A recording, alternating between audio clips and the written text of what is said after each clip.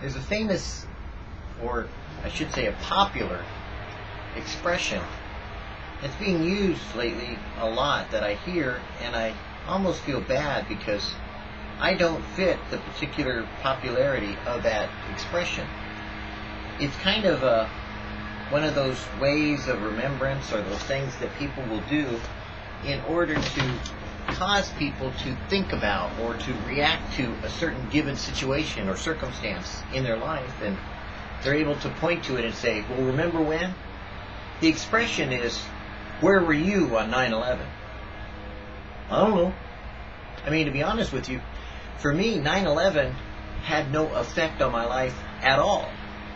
As a matter of fact, it was just one of those things I looked at and said, oh, well, that's bad. And that was about it. Like, well, I expected these things to happen, so it's kind of like, well, that's interesting. Because I was driving along, and I heard on the radio, I'm sure, that, some plane had run into the Twin Towers. Well, I don't live in New York. I don't particularly pay too much attention to the Twin Towers. I had seen great, huge sufferings in the world and been moved by them, but when the Twin Towers got hit, it was like, well, yeah, okay, God's doing a wake-up call. Because I remember what it was like before, and then I really recall what it was like afterwards. You see, after the Twin Towers were hit, there was like this huge upswing of everybody had these little flags, they would put in their windows. When they first started putting things in their windows, that had the little stick on it, and they started doing this patriotic thing, because before that, they weren't that patriotic. This was before, everybody was like gung-ho now, like military is like, oh yeah, support our local troops, or, support our local military, support our officers. It wasn't that way. I remember. I would live through it. I know. And I recall it was like, no, that's not exactly the way it was. I'm sorry, pre-9/11 was different. There wasn't this uber patriotism we have now. Now we have a lot of fighting going on and in-house fighting. But I remember people got pretty religious pretty fast, and then left it pretty fast too. Because you see, God allowed certain things to happen to people in order to bring about a shock therapy, a reaction, to wake up, smell the roses. And that's what happens sometimes in your life. God has to use something shocking in order to get your attention. Sometimes it's the death of a loved one. I know there are a lot of major pastors that have gone through some really huge, crushing breakings that God has caused in their life to make them a little more tender than, oh, so happy and content with their prosperity and the way that they've been going for quite a while. Suddenly, crunch time hits, and they're surprised, they're shocked, they're, whoa, where did suffering come from? And while they may have taught before about suffering, while they may have been aware of and given some pretty good teaching on it, until you suffered, you have no idea what you're talking about. And that's probably why I didn't react to 9/11. I've suffered greatly in my life at different times. I've suffered a lot of pain and sorrow. I've seen a lot of people go through huge devastations, not just in America, but in the world. And so, for me, 9/11 was no big deal. It was just like one of those things that God used in order to teach and to cause and to reach out to people that mayhap didn't pay much attention to him until suddenly he said, here am I. When you are suffering, you will call out to God. You will cry out for relief from anywhere and everywhere. Whether or not you choose to use the Lord your God as your focal point for your faith to say, God, help me, or whether you choose to go to the doctor or the nurse, or you go in some other direction, depends really upon your previous experiences, whether or not God has been with you or God let you go through the suffering. I know God has both delivered me and not delivered me from suffering. God has allowed me months of languishing upon death's door and my deathbed before, shockingly, without his ever speaking a word to me, I lived.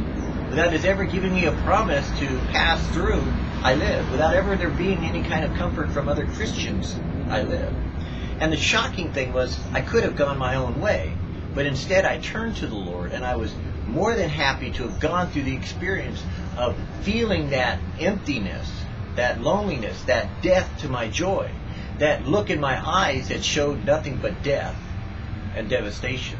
Because I remember looking at, when I was in Long Beach VA hospital, looking in the mirror in the hallways, that at night when the lights were on, the hallways you couldn't see through outside, but you could see they reflected like mirrors, and I looked in the mirror and I could see my own reflection, because I didn't really pay attention to mirrors in those days. But when I was going down the hallway to the gym, I looked and saw my eyes, and they were dead. There was no sparkle, and there'd always been a sparkle. There was no life, and there'd always been such joy. There was no anything there except just this dull, dead, worn out person. God used that time greatly in my life to, I call it the exposition of a human being, when I wrote and talked about how much suffering can be used by God to bring about the intimacy and the reality of what He wants us to be. When He crushes our flesh and wearies our soul and devastates our spirit to where the only place we can turn to really is just lay there and experience what God wants us to know. And that really is just Himself. Because God will stay there and wait until you've gone through and endured the full measure of what He's trying to accomplish in you, as well as to give you the full cup of His sufferings. Not many people choose to suffer. Some of us, though, it's just a natural recourse, a part of the lessons that God has taught us all the days of our life, that we might be able to comfort those that are in sorrow, that are in pain, to give to them those things that we have been given. Bread corn is bruised. Many of us cannot be used to become food for the world's hungry until we are born broken in Christ's hands. Bread corn is bruised. Christ's blessing often means sorrow, but even sorrow is not too great a price to pay for the privilege of touching other lives with a blessing.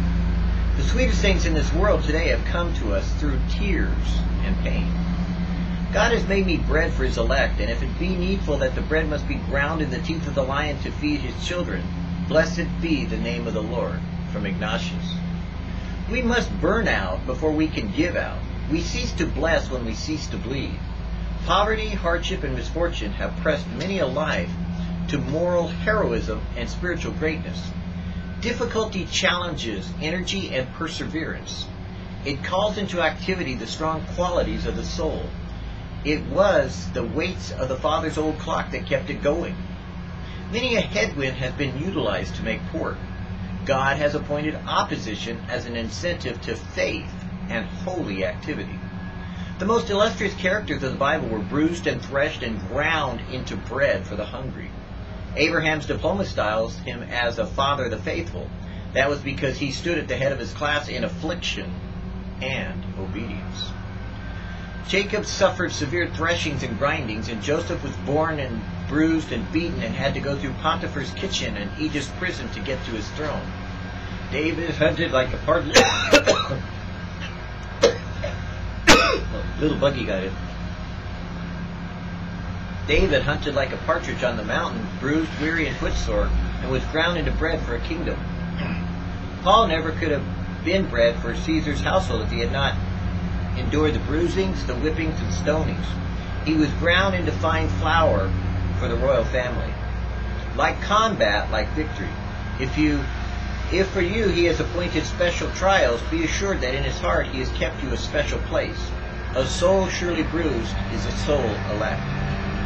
God will use what suffering you go through in order to touch a soul and a person whom you may not know, but who needs to hear that grace and mercy that you've been given.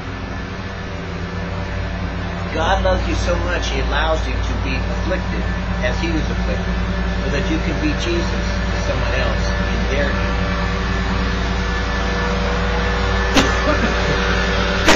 need.